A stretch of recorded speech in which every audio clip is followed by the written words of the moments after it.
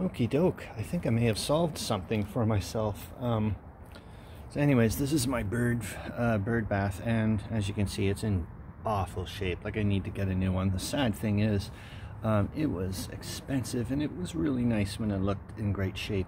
But over the past few years, the raccoons have been knocking it over, and that's why it's been broken. And I've always been thinking it's primarily due to the fact that they wanted the drink, and I'm cluing in that no, it's not. So what happened was, I noticed the past couple of days that there's been a raccoon showing up early in the morning, so I thought I would try to alter its behavior somewhat or whatever, and or meet them halfway.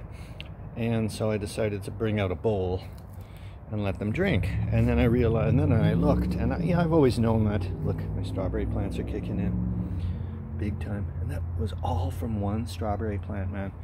You can see them, they're popping up. That was from Zoe way back when, wanting to have a strawberry plant. And anyways, yeah, they're kicking in pretty good. And I'll tell you one thing, we're gonna have plants exploding like there's no tomorrow. We've had several days of heavy rain, and now we're going to get into the mid-20s, so it's going to be nuts. Anyways, I was looking, yeah, the raccoon drank for a tiny bit, but it went to town cleaning its front paws, and then actually trying to clean its back paws, but it was having a hard time with this little bowl, and then went, of course, to jump into the bird bath thing.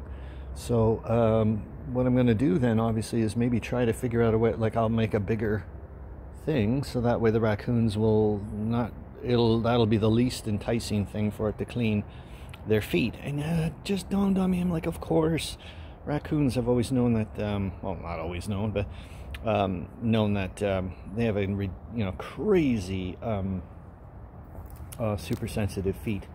So I was thinking, okay, that's probably why. I mean, you can even see them sometimes. Like, it's not great vision, but you can see them. The raccoon was poking around in here, could hear something, and was feeling, just looking up in the sky, but was feeling away with its paws. So I was like, okay, yeah, that's it. And I'm hoping some. Oh, is that bee balm? Yeah, goody. Okay, some of the bee balm's coming back. That's excellent. Yeah, I mean, look at all that, eh? Well, I got a lot of work to do, but well.